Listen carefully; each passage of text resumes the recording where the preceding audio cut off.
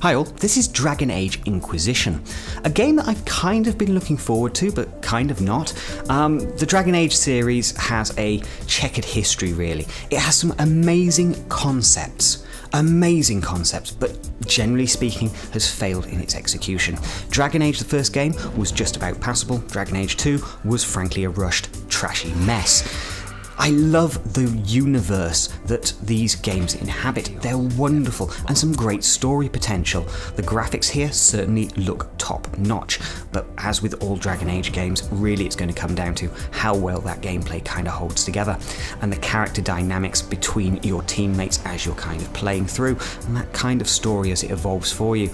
But I like what I'm seeing from EA for this particular title, but like I say, we're really going to have to see how this game plays before I get excited about it.